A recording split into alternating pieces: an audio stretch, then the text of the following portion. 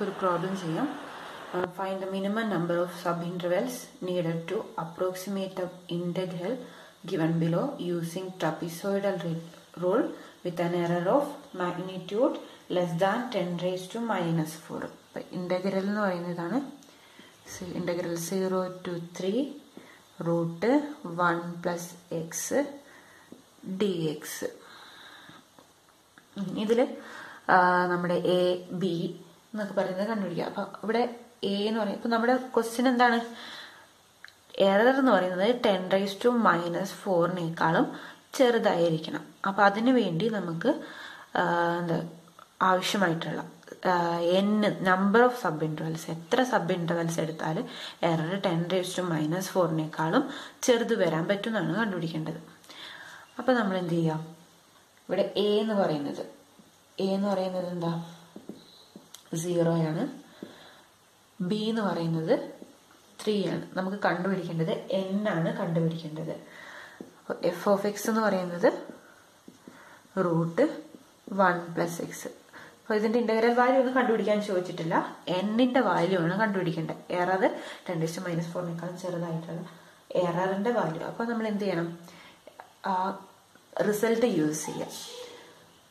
Absolute error കണ്ടുപിടിക്കുന്ന അല്ലെങ്കിൽ estimated error കണ്ടുപിടിക്കുന്ന ആ റിസൾട്ട് യൂസ് ചെയ്യാം. അപ്പം അതിന് നമുക്ക് എഫ് ഡബിൾ ഡാഷ് ആവശ്യമാണ്.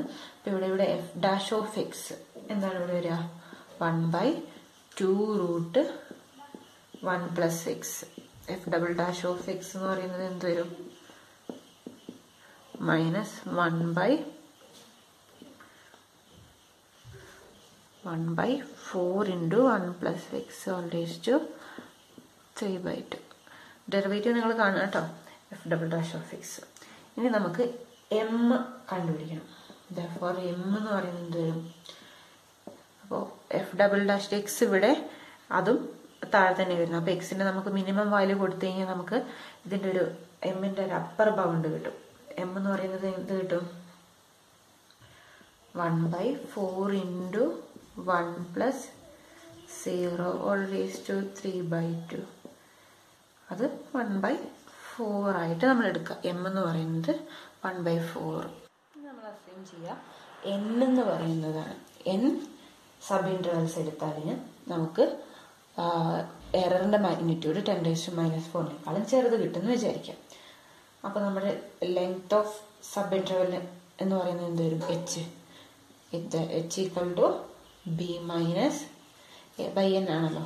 ഇവിടെ ബി എന്ന് പറയുന്നത് 3, എ എന്ന് പറയുന്നത് 0/n. അപ്പോൾ 3/n എന്ന് പറയുന്നതാണ് ഇവിടുത്തെ എച്ച്. ഇനി നമ്മൾ എന്ത് ചെയ്യുക? അബ്സല്യൂട്ട് എറർ അല്ലെങ്കിൽ എറർ എസ്റ്റിമേറ്റ് മോഡ് ET എന്ന് പറയുന്നത് less than or equal to B minus a/12 h². M ആണ് നമുക്കറിയാം. അപ്പം അതിൽ വാല്യൂസ് ഇട്ട് കൊടുക്കാം. 3/12. എ എന്ന് പറയുന്നത് 0 ആയതുകൊണ്ട് 3/12. h എന്ന് പറയുന്നത് 3/n all square. എം എന്ന് പറയുന്നത് കണ്ടുപിടിച്ചത് 1/4. അപ്പം ഇത് സിംപ്ലിഫൈ ചെയ്യുമ്പോൾ ഇവിടെ 3ഉം 12ഉം കൂടെ കട്ട് ചെയ്ത് നമുക്ക് ഇവിടെ 4 കിട്ടും. അപ്പോൾ 1/ ഇത് എക്സ്പാൻഡ് ചെയ്യുമ്പോൾ 1/n 4 into 4 16/n² കിട്ടും. 9/16n². ഇനി എന്ത് ചെയ്യാം? നമുക്ക് എററിന്റെ absolute value 10 raised to minus 4 ചെറുതായിരിക്കണം എന്നാണ് പറഞ്ഞത്.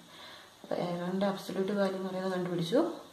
16n² എന്ന് പറയുന്നത് 10 raised to minus 4 ചെറുതായിരിക്കണം. ദാറ്റ് ഈസ് ഇതിൽ നിന്ന് നമുക്ക് n² upper bound വേണ്ടിയിരിക്കുക. n² upper bound. അപ്പോൾ n² നമ്മൾ ഇങ്ങോട്ട് കൊണ്ടുപോയാൽ അപ്പോൾ n² greater than 10 raised to minus 4 ലെഫ്റ്റിലേക്ക് കൊണ്ടുപോകാം. അപ്പോൾ ഇവിടെ എന്ത് വരും?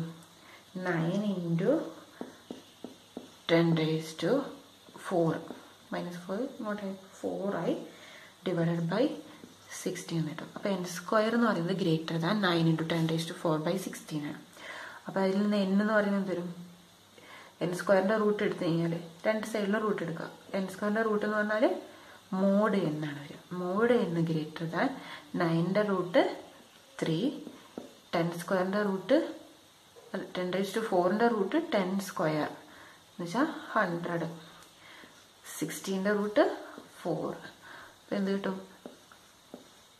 300/4. ഇതിൻ്റെ വാല്യൂ എന്ന് പറയുന്നത് 75 ആണ്.